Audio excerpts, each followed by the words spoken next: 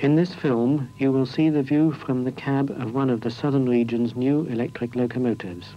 It shows modernisation work in progress along part of the line from Victoria to Ramsgate. The locomotive speed is slow in order to give you a chance of seeing the work better. We are approaching Beckenham Junction station, and on the left you can see the new signal box which will replace this old one just beyond it. The new box will be one of 8, replacing 28 between Victoria and Ramsgate in connection with the installation of colour light signalling. We are now approaching Shortlands Junction, where a considerable remodelling of the permanent way has taken place in order to be able to deal more efficiently with trains to and from Victoria and Holborn and the Catford Loop. At present there are conflicting movements across the junction, but this will be avoided with the new layout, as the Victoria lines will be one pair and the Catford Loop lines another pair. On the left is another of the new signal boxes. These are the Catford Loop lines on the left.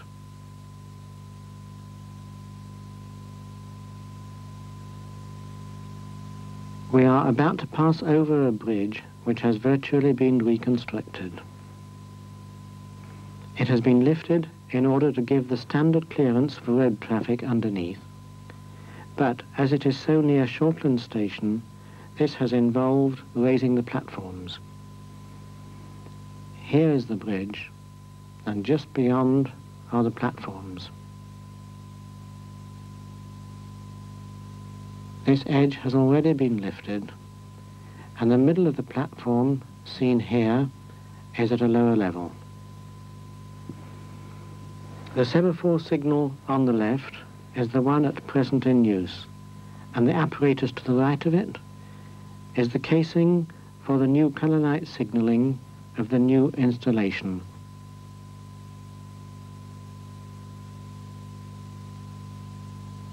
This is Bromley South station, and over the bridge you can see the partially demolished roof of the old booking office, which is being entirely reconstructed.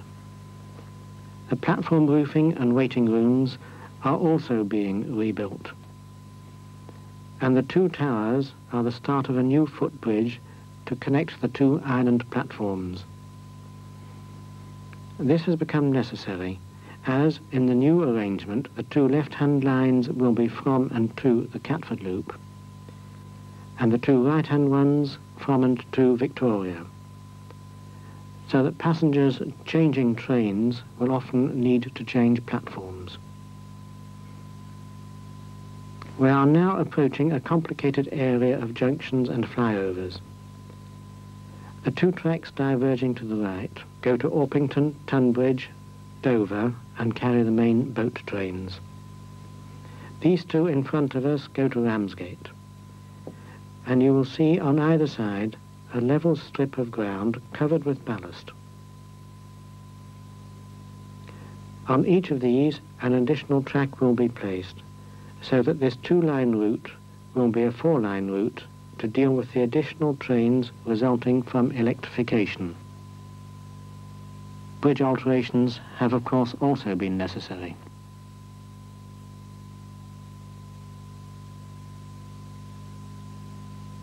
In order to improve alignment and to avoid disturbing property unnecessarily outside the old railway boundary, both the new lines are sometimes on one side and sometimes on the other.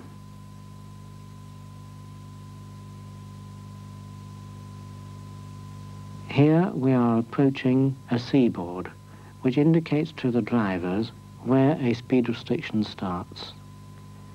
These temporary speed restrictions are necessary wherever the tracks are put in a temporary position.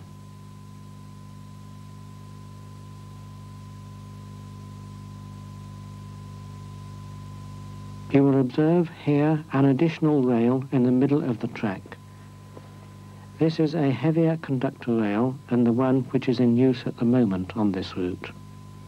It weighs 150 pounds per yard and will replace the old standard one of 100 pounds in order to be able to carry the additional electricity for heavier, faster and more trains. Here once more we are gradually moving over to the left. You can see the new track first on the left and then on our right. The lines we are following will eventually be cut in two and slewed over to join to those on either side, and so complete the four-track route. This is the nearly reconstructed St Mary Cray station. Originally it had two platforms with tracks in between. Now it consists of two island platforms to deal with four tracks. New booking office facilities are above us at road level. The bridge we are about to go over has had to be widened to take the additional tracks, which are here seen on our right. And in the near distance on the right is the parapet of St Mary Cray Viaduct, a brick arch 55 feet high under the railway. Here is one of several reconstructed road bridges of a rather pleasing design. The original one was built for two tracks and was demolished and cleared away in one night with the use of explosives after the roadway and filling had been removed. We are now approaching another bridge which has had to be widened in order to take the four tracks in place of two. The new tracks on our right are here ballasted and nearly ready for traffic.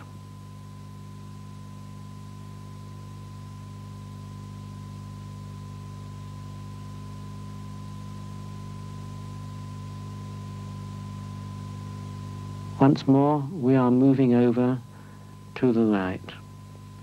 In order to pass over the widened portion of this bridge under the railway, so that the old portion on our left can be reconstructed to the new level without traffic passing over it, interfering with the work.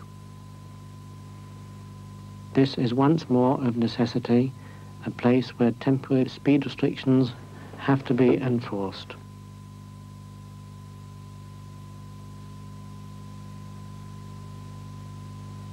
And this T-board we are approaching indicates to the driver where the speed restriction finishes.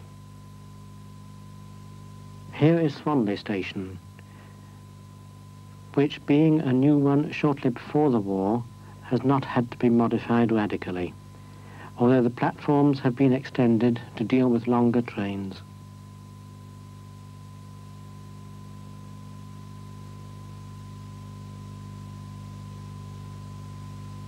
The widening finishes here. The line going off on our left is the one to Ramsgate, and we are following the one to Otford and Maidstone. Just outside the goods shed in the distance, you can see a wagon loaded with a gantry, which is one of the new signal gantries to take the colour light system.